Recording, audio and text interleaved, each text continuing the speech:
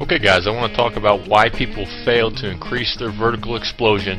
I want to lay down exactly how you can start increasing your vertical in the next 2 weeks or quicker. The first thing is, why do people not succeed? First is a lack of knowledge of correct principles. Second is a lack of knowledge of correct practices and techniques. So basically that's the difference between what you do versus how you do it. The first thing you've got to understand is strength plus quickness equals explosion. Strength plus quickness equals explosion. So when strength and quickness are applied during the same muscle contraction, explosion is the result.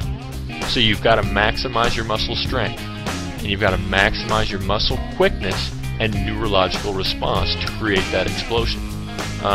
Training your explosion is counterintuitive. You go out there and you train for an hour, working very hard, you're sweating, you're training hard, and you feel the burn, you think you're training correctly.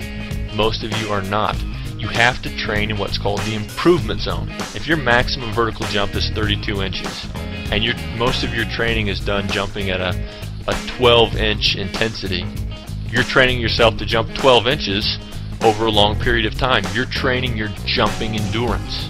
Now there's 9 variables to your vertical jump training. Each is going to contribute to upward explosion and or momentum. An effective program that wants to get results very quickly is going to target each facet. So training multiple facets is going to create greater and faster results. For instance, flexibility. Training your flexibility correctly is going to give you more leverage on jumping power. Your form, your fuel, your stability and balance. Learning how to tweak how you jump is going to help you tweak every aspect of your vertical explosion. Guys, I'm inviting you to take it to the next step. If this makes sense to you, if you understand how these principles are going to help you jump higher and how training every facet and training in the correct mode and the correct types of exercises, get the jump manual.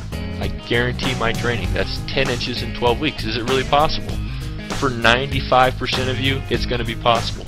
For the very few of you who already have 40-inch verticals, 10 inches in 12 weeks is going to be a stretch because you're almost at your physical capacity to explode.